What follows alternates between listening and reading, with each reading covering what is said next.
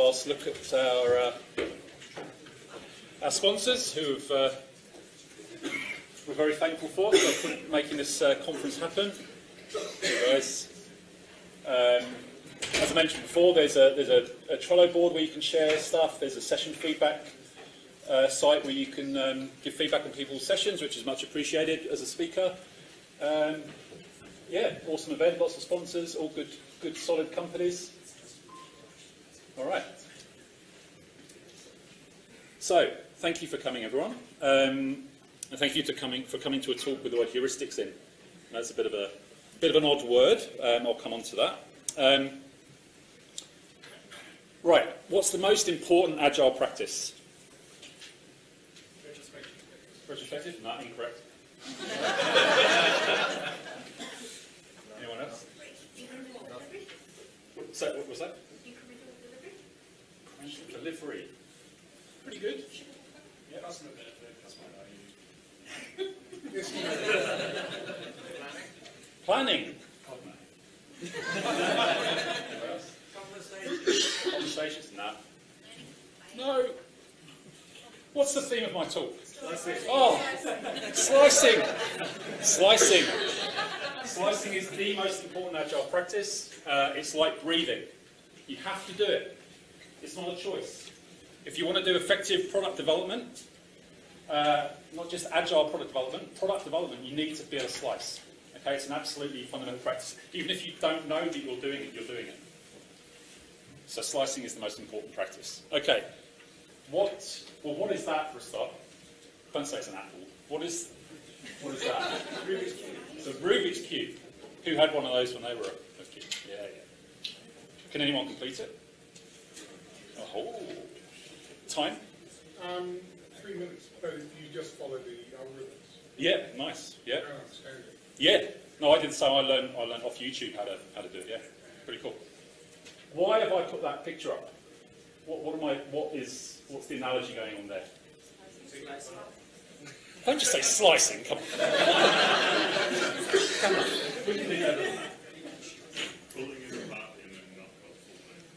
So what's the difference going on here with these two things? Rubik's Cube. The way it's pulled apart is if you have just one cube, you don't have a Rubik's Cube. However, with the apple, if you've actually taken a full slice, you've actually got a full slice of the apple. You don't have the whole apple, but you do have a full slice of the apple. Yeah. You don't just have the core or the stick, the stem at the top. Yeah. Or the top bit. Yeah. You have an actual slice. Just carry on. I don't know, it's an apple. It's just yeah, so what's significant about each part of a Rubik's Cube? It doesn't, it's kind of useless, right? Each bit of a Rubik's Cube on its own doesn't do anything. And in fact, even if I've got all of the bits except one, it's useless as well. So I kind of need all of the, hello, there you go. I need all of the bits of the Rubik's Cube for the Rubik's Cube to be useful and valuable. With an apple, every slice of an apple is giving me appley goodness. I'm getting appley value from a slice of apple. I don't need an apple. If I want to eat apple, you can just give me a slice of apple and I'm eating apple. Okay?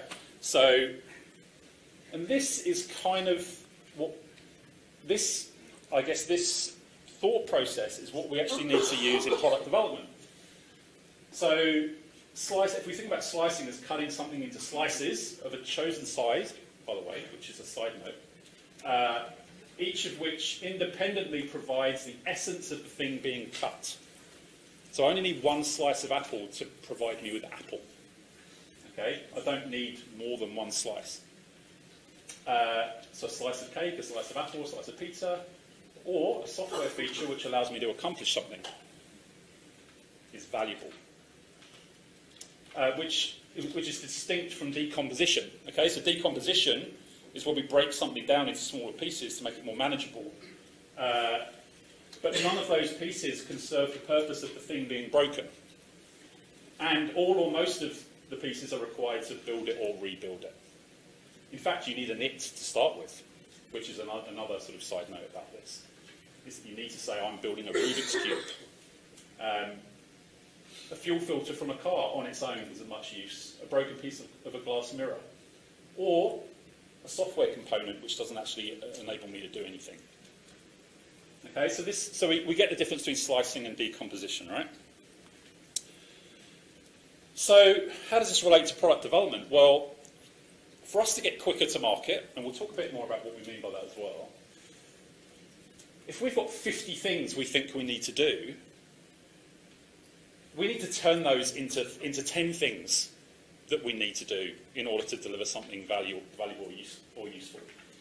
It's no good just saying, well, we've got 50 things to do, let's turn it into 30 things, but we still have those other 20 things we needed to do, so it's kind of pointless. So we've actually got to rethink how we describe what those things are. And this is what slicing is about.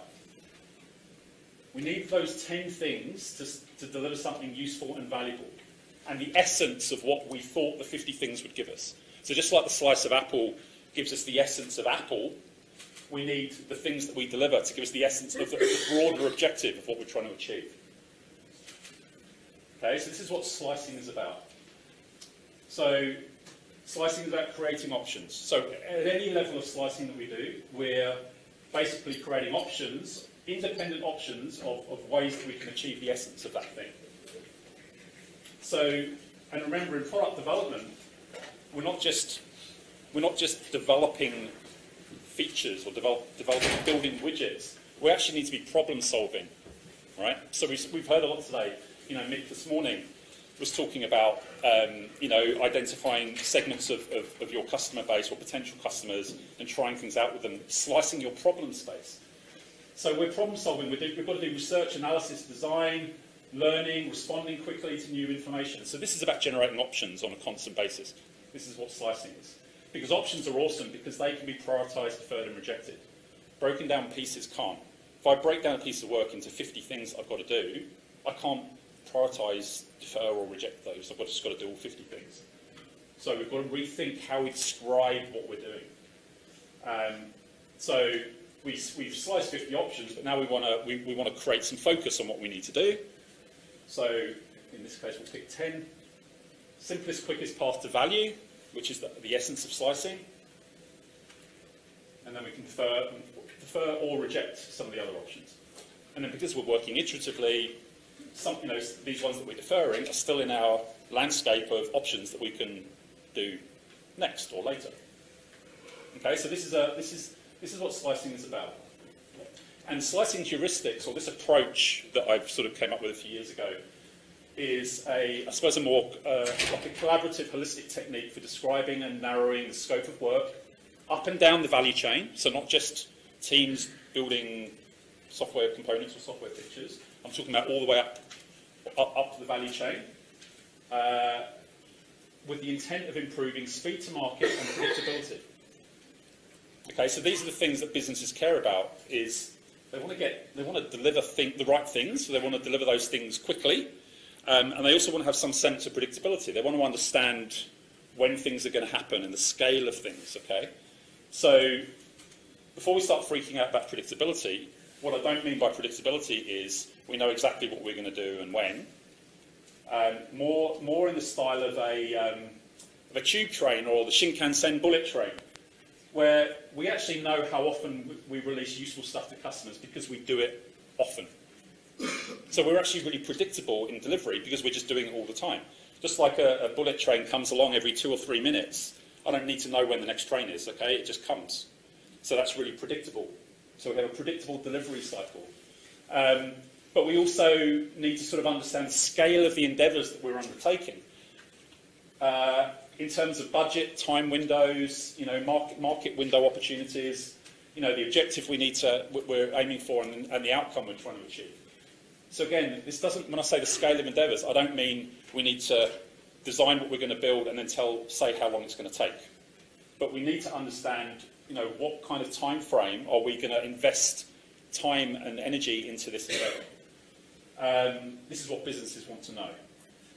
Speed. So when I say speed to market, I'm using that as a bit of a catch-all term, because obviously we're not always building stuff that we're releasing to market, right? But when we say speed, again, referring back to Mick's talk this morning, speed of learning through delivering something, building confidence in what we are trying to do.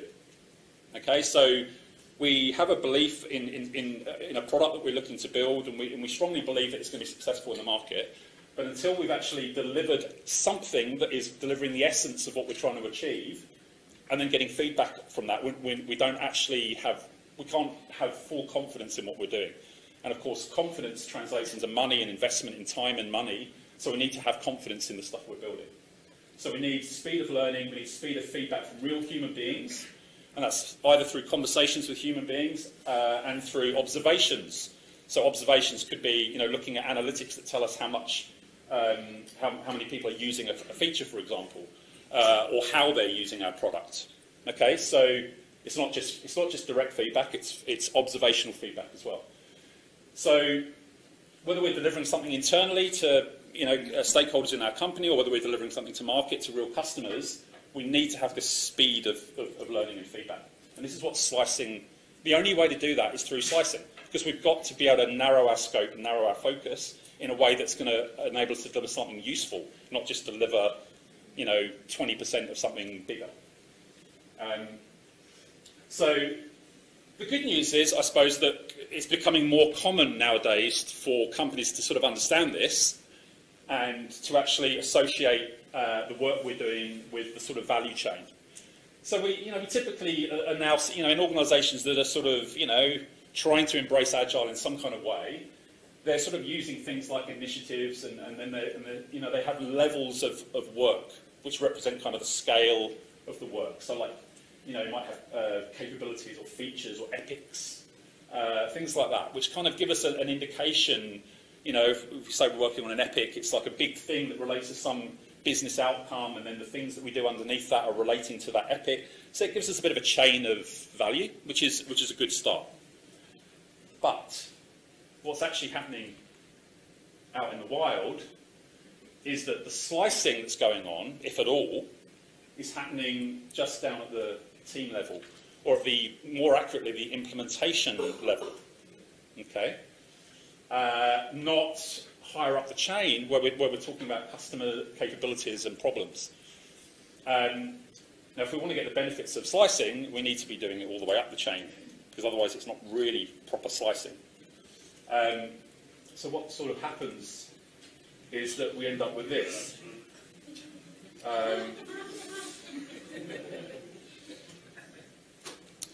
And this is kind of happening everywhere, is that we're trying to sort of embrace agile ways of thinking and working and slicing and all these great things, but we're sort of failing from the start because we're still kicking off big endeavours, big projects, and not actually giving teams the flexibility to actually be able to truly slice options and then reprioritise, defer, etc., all those good stuff that we wanted to do. And so what we end up is this kind of concept of, we talk a lot about flow, okay? So like a lot of the sort of Kanban techniques come through into teams. The concept of flow is a good thing. We want a flow of value coming through.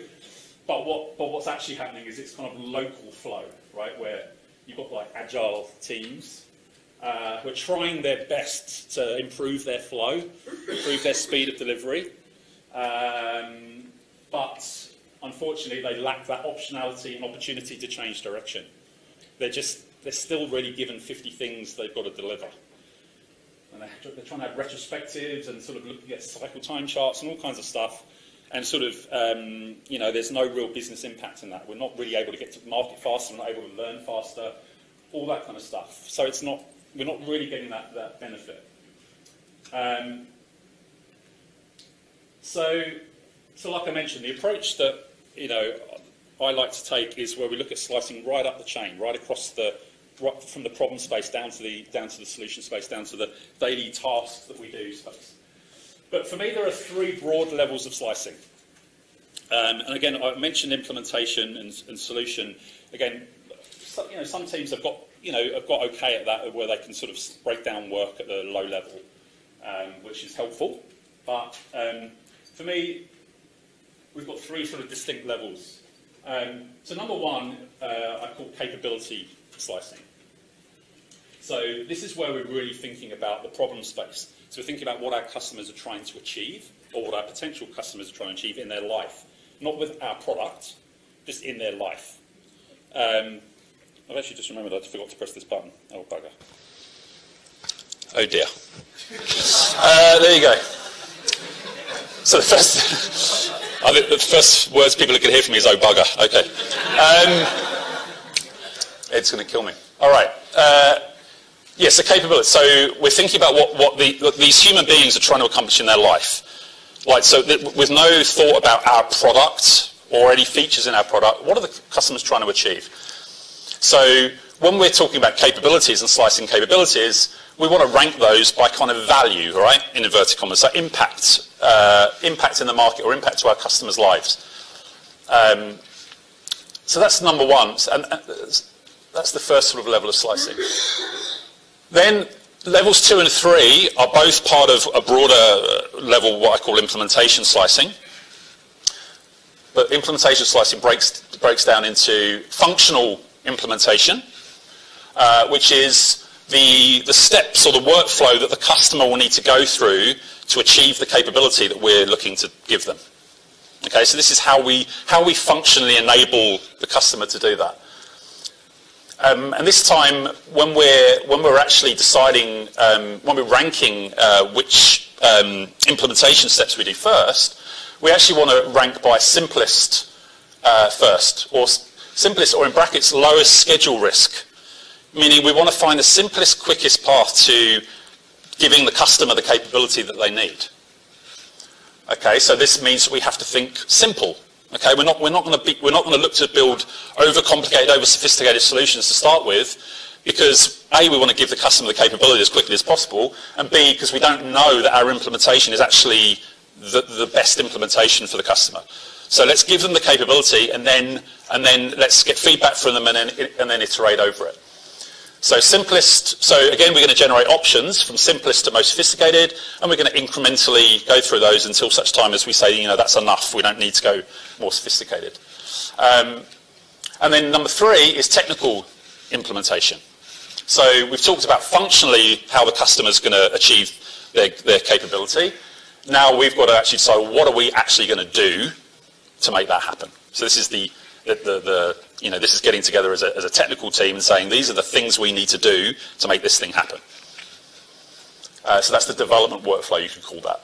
And again, when we're slicing on a technical level, we want to be starting simplest, and then only adding complexity and sophistication if we need to and if it makes sense as we go through.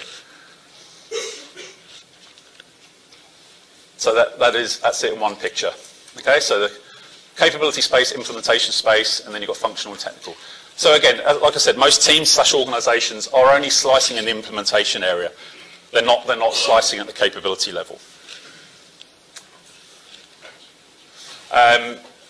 So here's another way of describing this. So capability, what does a customer want to be able to do in their life? Not with our product. That's jumping to solution mode. That's jumping to implementation mode. What are they trying to accomplish in their life? And there's a bunch of patterns that we can use for capability slicing. We're going to talk about look for seams in the story or in the capability. And then there's things like and/or and customer personas and types. You know, again, remember, like Mick spoke earlier about targeting a particular customer segment. You know, starting really small, even starting with one customer. Well, again, that is slicing. Identifying a customer that you're going to start actually delivering a solution to, even if it's not the actual solution you're going to build. It's like a spreadsheet or a bit of paper that gives them what they want. That is slicing. That's identifying, narrowing your scope, narrowing your problem space so that you can move forward confidently. In the functional space, again, so this is the customer, and they go through a bunch of steps to achieve the goal, which is the capability. So there's a bunch of, I guess, patterns that we can use to functionally slice as well. I'm not going to go into detail on these because you can look these up, and yeah, there's lots of ways of doing this, but we're looking for that simplest workflow, simplest way of achieving what the customer's trying to achieve. And then from the technical perspective, what tasks or steps do we need to do to implement that functionality? So again, there's some patterns that we can use to be able to do that. But it's the same principle. We're identifying options, we're identifying the things we need to do and options of how we can do that in increasing levels of sophistication, so that we can start simple and only layer on complexity when we need to.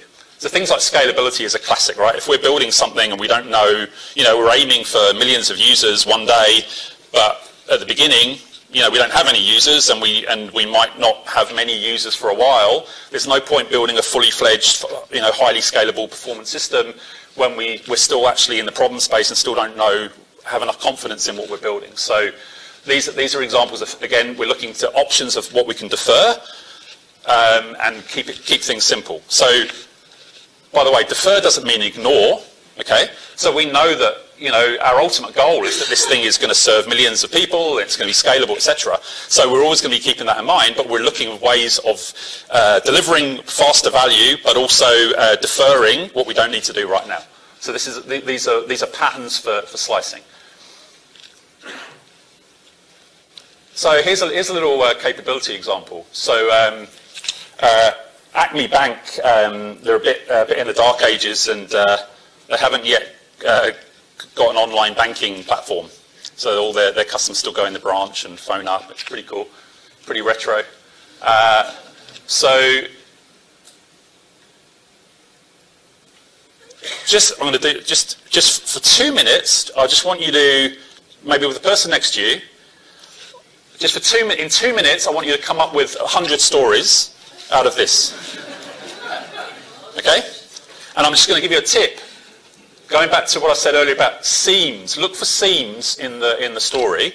Seams being general terms that could be made more specific. So remember, we're looking to narrow down our focus, become more precise. So there are some seams in that statement that you can slice. Okay, so you've got a couple of minutes. You should have about 100 stories or more. A group I did this with the other week came up with about 1,000 in 10 minutes. So, all right, I'm just going to give you literally 2 minutes.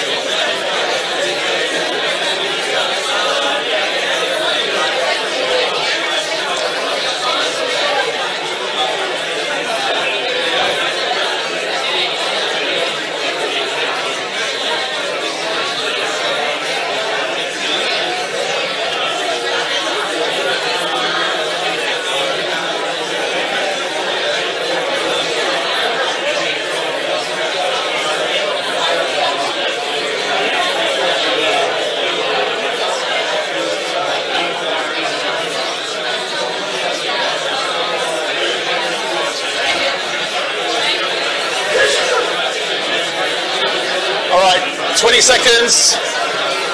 20 seconds.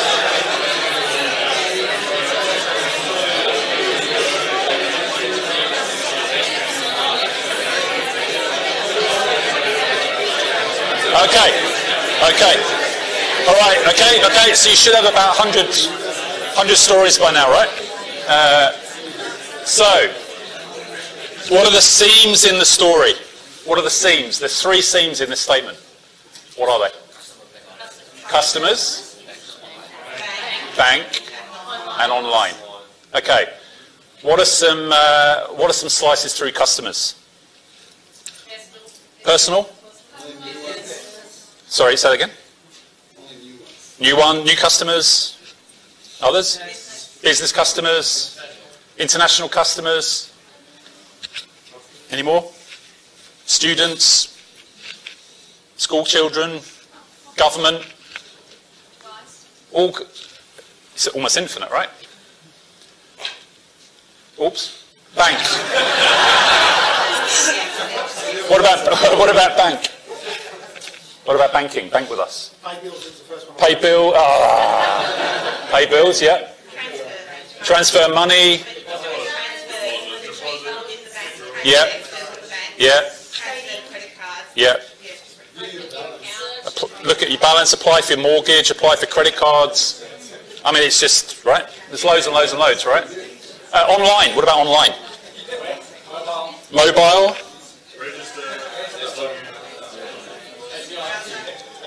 So we've got mobile. So we're going to enable people to bank on their mobile. Any others? API. So we're going to enable people to bank API. Is that a customer capability? Okay, but from a customer's perspective, what do I want to do? I want to bank on using a web browser on my desktop, from my phone, on my watch. Right? These are customer capabilities, right? And obviously, there's way more than what I've got here, but each of these is a story, is a slice. Enable personal customers to pay their bills on a desktop website. Enable small business customers to request an overdraft on an iOS app. Right? So actually, 1, 2, 3, 4, what have we got? 1, 2, 3, 4, 5, 1, 2, 3, 4, 5, 6, 30. There's like 150 stories there. Okay? So what we don't want to do at the start of a project is go, oh, let's write up all our stories, and then that's our product backlog, because we're going to end up with hundreds, thousands of stories. Okay? So what we're doing here is generating options. And remember, what we said about slicing is that every slice is independently valuable, and it delivers the essence of the broader thing. Well, the essence of the broader thing is that we want to enable customers to bank with us online. If we enable small business customers to pay their bills on an Android phone, is that valuable on its own? And does it deliver the essence of the broader thing? Okay, that's a slice. If I needed to do 5 or 10 of these things in order to complete something of value, then it's not a slice. It's a decomposition. Okay, and decomposition is useful in its own right. It's just not slicing. And the problem with it, like I said, is that it doesn't give you that optionality. So functional slicing, so that's capability slicing. Functional slicing, like we said, this is where, okay, we've identified a capability, let's say paying bills via our website. We now want to actually think about what steps the customer will need to do to pay bills on our website. And this is functional slicing. Okay, so now we're thinking about things like they've got to select their account and select a biller and put in the amount and all this kind of stuff. And now we're going to explore options of how we can do those things with increasing sophistication. So at the beginning, for example, selecting a biller, we could just enable them to enter the code manually, whereas later on we might enable them to have a drop-down or search based on their recently used billers, etc., etc. So there's increasing sophistication that we can add to the functionality.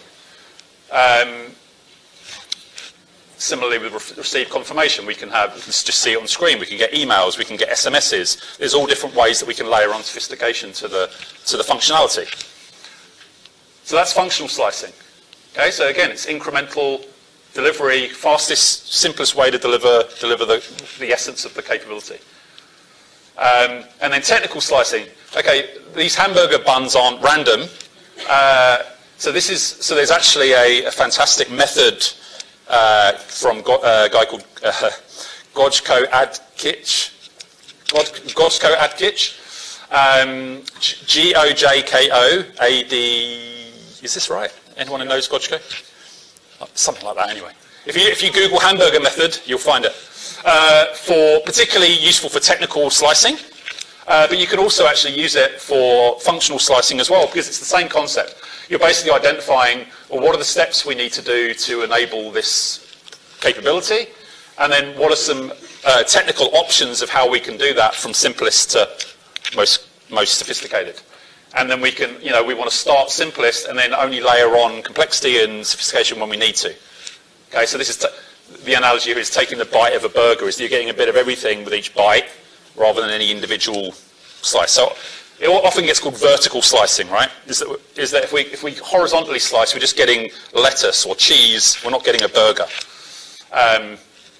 Like probably a better analogy would be burger sliders, right? Rather than, because the problem with a burger is that it's the concept of a hamburger, which is a complete thing. Right? So probably a better analogy would be sliders, or I like to use tapas as an analogy, is that rather than ordering a 10-course menu, I'm going to just order tapas until I'm done, until I'm full. Okay, that's the sort of slicing approach. Okay, so that's technical slicing.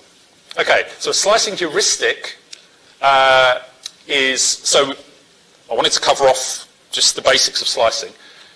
In terms of the heuristic, and like I said about being a collaborative, holistic approach, so this is about creating an explicit evolving policy, which describes a shared language for types of deliverables, the scale of those deliverables, and how they relate to each other. So I've called that the value chain. Okay, the maximum number of sliced options allowed in a single deliverable, and this is where we're going to start leading to our predictability.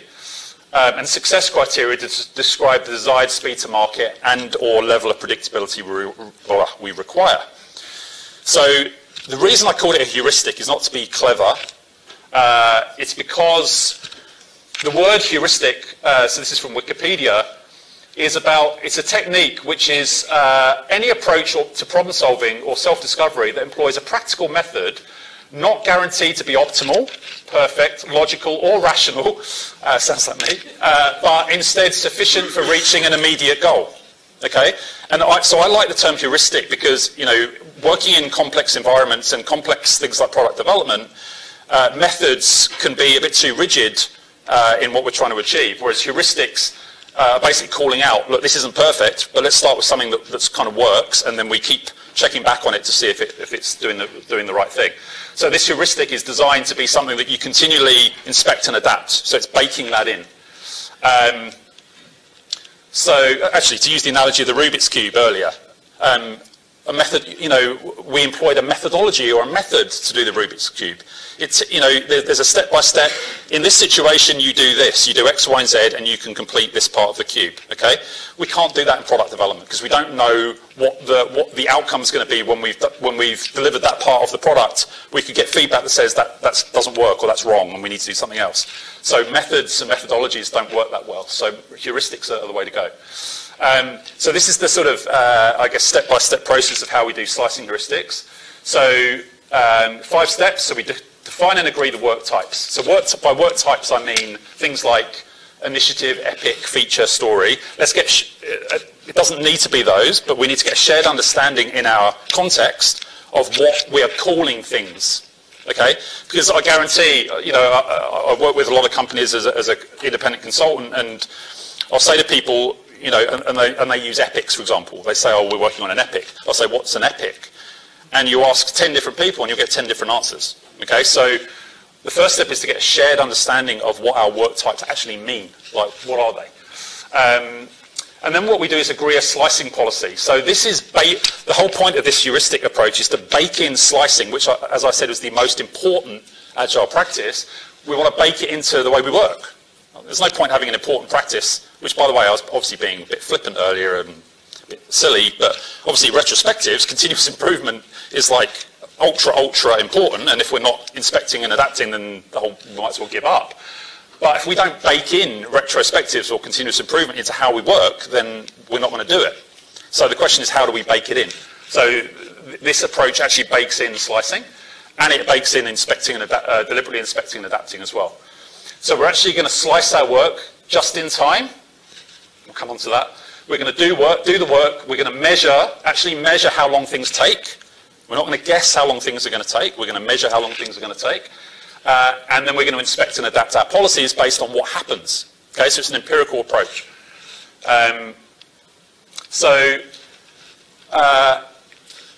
Number one, so step one, define and agree work types. So here again, here's an example. Initiative, capability, feature, story.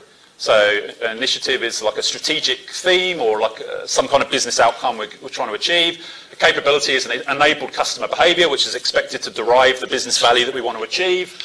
Feature is a product increment which delivers the capability. And story, in this case, is an explicit user capability or functionality served by a feature. Okay? So that's just an example. You can call them anything you like. Now, this is where it gets interesting. So, agreeing a slicing policy for each work type.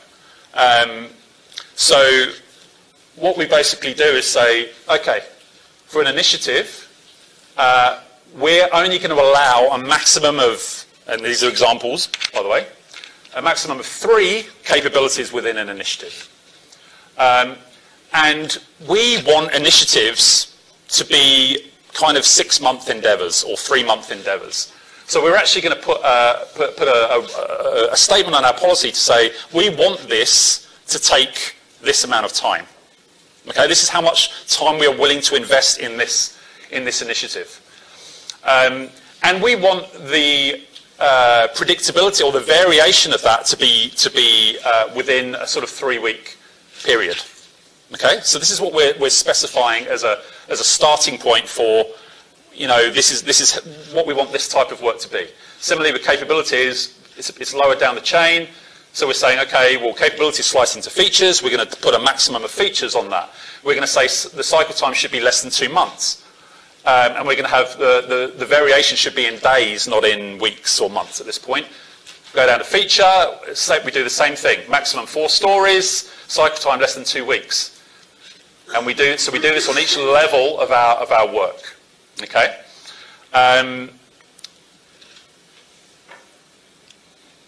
So obviously, the smaller the variation, the better predictability we have, because this is what predictability is that if things happen within a predictable range, so if I say something's going to take a month and it takes a month and 2 days, that's pretty predictable, right? Whereas if it takes 3 months, that's pretty horrible, okay? Because we've got 300% sort of variance. So this is where that predictability. So we're looking at speed to market, which is cycle time, how long things actually take, not how long we spend working on something, but how long the actual initiative, how long the feature takes to actually be delivered. Okay, so we specify these things, and then we go off and do the work, and we measure, and then we see what happens, and we inspect and adapt. Okay, so in this example, online loans, we're taking a slice down from, you know, the big initiative of online loans. And we're saying customer can apply for a loan online, and then we build a loan application wizard, and then we slice that into acceptance tests down at the team level. We have 1 card for each item of work. And when I say card, by the way, it doesn't necessarily need to be specifically a physical card. It could be a virtual card. But it's an artifact which represents the deliverable. We have conversations with the appropriate people at the appropriate cadence.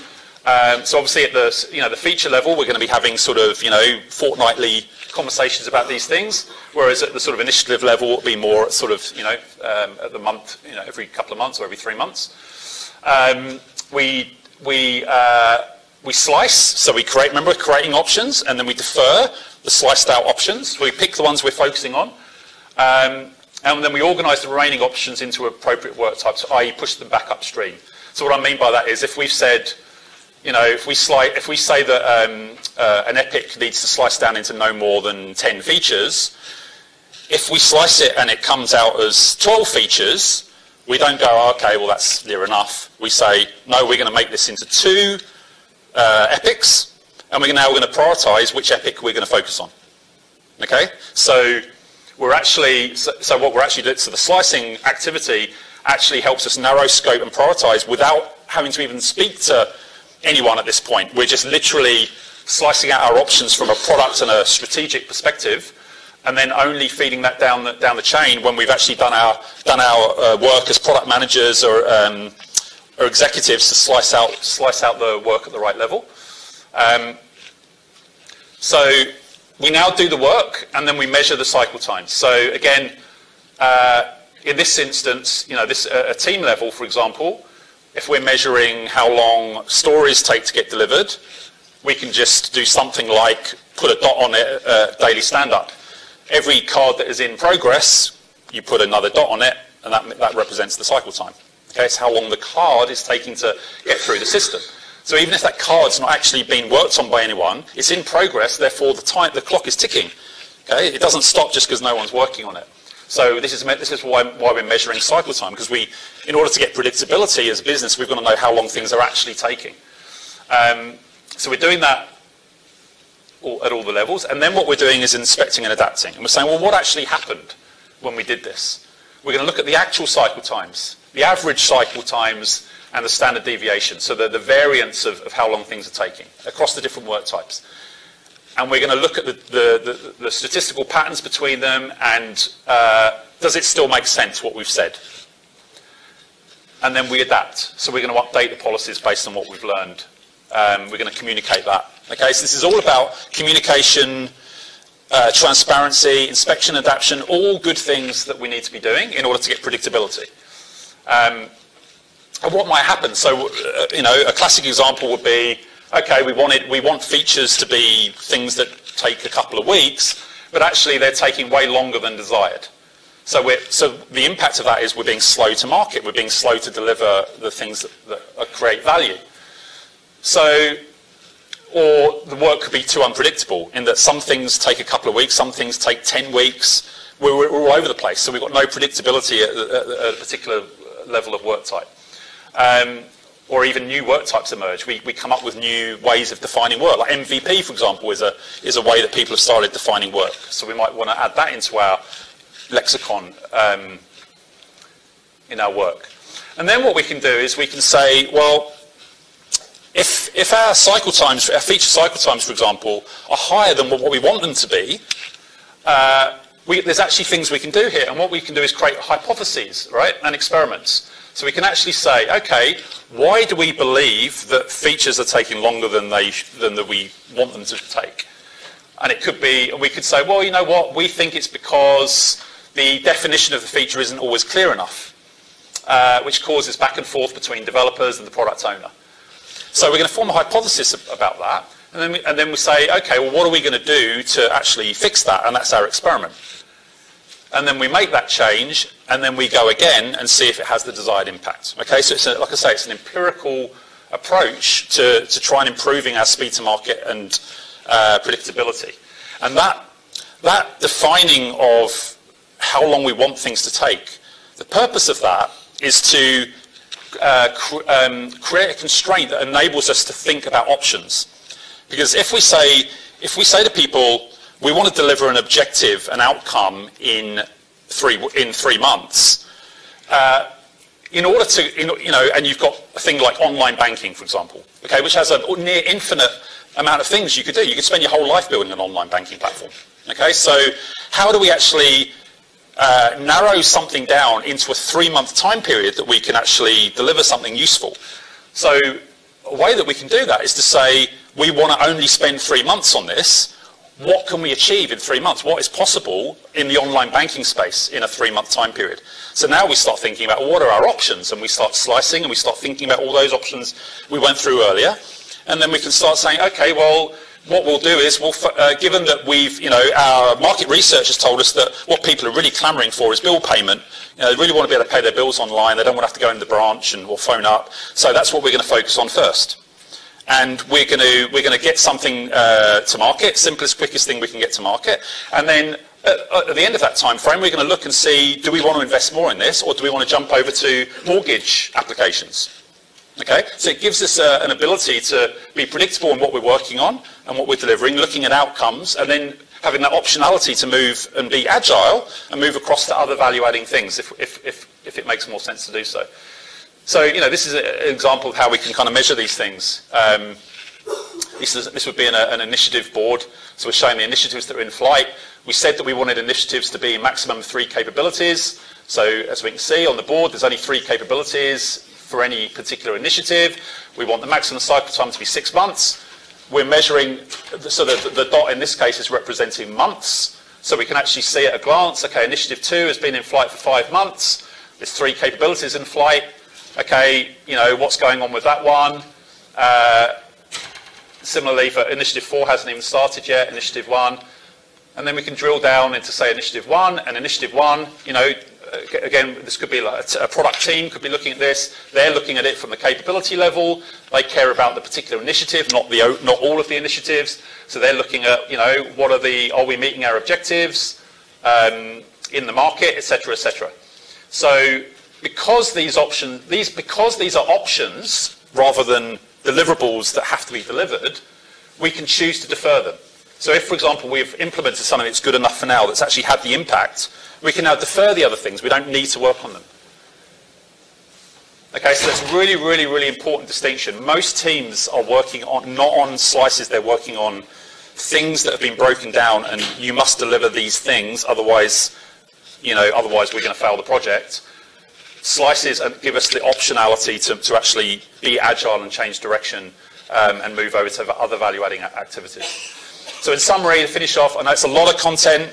There's a lot of stuff in the slides that I deliberately didn't go through. I want you to read it and sort of explore this topic more. The slides will be on Conf Engine and on my SlideShare as well. But essentially, slicing is about creating options. It's about creating the essence of the thing we're slicing. If you slice something and the things that you have sliced are not independently valuable, if you need all of them, you haven't sliced. Okay, so that's the acid test. The heuristics is about these 5 steps up here. I won't go through them again. You slicing over decomposition creates options, which is more conducive to what we're trying to achieve. Flow and agility. Flow right the way through the value stream, not just at a team level. Team flow is useful, but isn't really useful from a business perspective. Business wants flow of value, not flow of things that a team is delivering. So slicing, having something that creates a focus on slicing. Unfortunately, we tend to put the emphasis on predictive things like estimation rituals rather than slicing, which is actually going to reduce your risk because you're actually narrowing your scope. You're reducing schedule risk because you're focusing on becoming more precise about what you're doing. So that activity needs to be baked in to your planning activities rather than just predicting, saying, right, we've got to deliver an online banking system, let's design it and predict how long it's going to take. Okay, this is an empirical approach. That is it. Thank you very much.